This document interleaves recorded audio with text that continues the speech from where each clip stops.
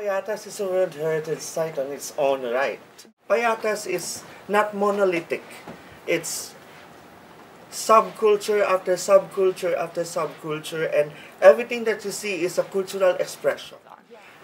Aside from outstanding universal value, authenticity, integrity, and management protective systems, at the end of the line, for every World Heritage Site, the higher value that it serves is peace.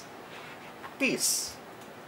If we decide to inscribe Payatas, are we serving the sphere of peace? Is the message here peace, acceptance, understanding, the ethnicity of Payatas? So in other words, if you've been to Payatas, it is as if you've been to all of the practically all of the provinces of the Philippines, because every ethnic community in the Philippines is represented. Ethno-linguistic group in the Philippines is represented in Payatas.